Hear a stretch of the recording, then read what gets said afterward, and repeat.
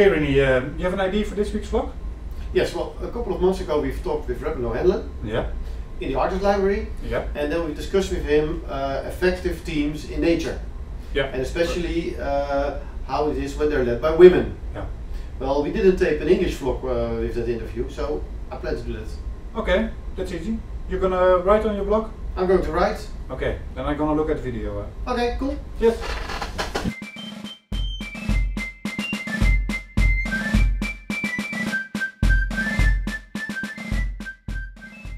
Last time we met I told you that I'm working on distributed software engineering, completely out of your line. Absolutely. So I thought let's ask Redmond, if he can give me some inspiration on this self-steering team. A wonderful guy called Robin Dunbar, who thinks that we actually evolved, our brains became large in order to deal with different sizes of self-steering teams. In other words, and I've seen it everywhere I've lived with hunter-gatherers, the most efficient hunting group is four males. And so, but you'll find that in your computer companies, any company, that will be exactly the same numbers. There will be a group of four working on some secret or really important project, and then the company itself will be 60 or 80, and after that you have to call it something else. You become a department within a big company, and it all fits exactly. So there really are rules, I think, depending on brain size.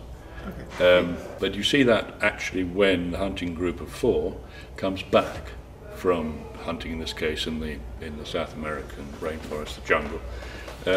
They make a dramatic entrance and they come into this amphitheatre area, Shabono, which is exactly like a theatre and crammed with people watching from their hammocks, in fact.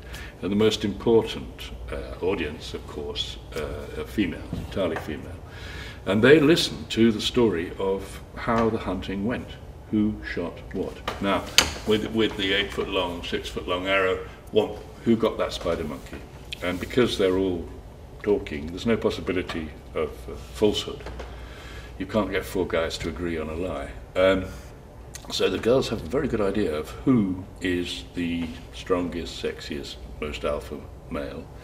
And I'm afraid that for the next 3 weeks before they go hunting again, every girl in that Shabono will try and drag the hero off behind a bush, collect his sperm. I thought what really is remarkable is you say, well, they come back and then they in the theater, and then they're going to tell the story of the hunt. I mean, in my discipline, what we call this, it's not a hunting period, we call it the sprint. It's 2 weeks in which such a team produces a new version of the product, and then they have a demonstration, and they invite everybody they know, and then the team demonstrates to these stakeholders what they have achieved. It sounds similar to same thing, and do the female programmers, they go off with the #1 guy, doesn't he? Now, well, not officially, but we might change the method. Yeah, all the way down the corridor. Behind the office furniture.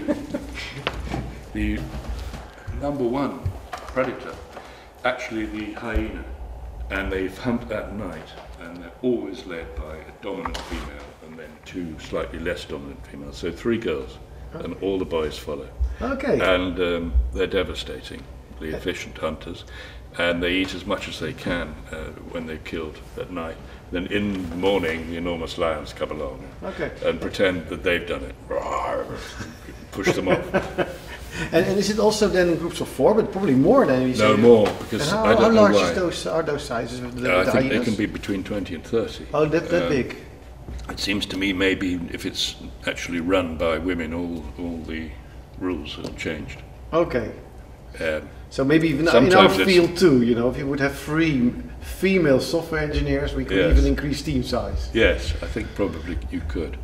Well, you've at least helped me a little bit of clarifying how this goes with self-steering in nature. I'm still wondering how I can translate that to the software engineering groups, because they tend to be really nice to each other, but they don't go all the way as you just explained. But I'll think about it, and I will write a nice column about this. Yes, great. Well, thanks. I'd like to see it. Redmond O'Hanlon is a world-famous travel author. He traveled the world and knows a lot about history, nature, tribes, etc. So it was a pretty straightforward idea to talk with him about teams or hunting packs in nature. And again he confirmed that teams are much more effective than individuals. And also, to demonstrate results, it's better to have the work of teams, because as he said, you can't have 4 guys to agree on a lie. But one thing was interesting, and that was what he talked about, was the role of women. And that the most effective hunting packs in nature are led by women. And as he said, when things are ruled by women, all rules change. So I'm stuck with that question. And if I look, for example, to Scrum, are teams led by women more effective than the ones led by males?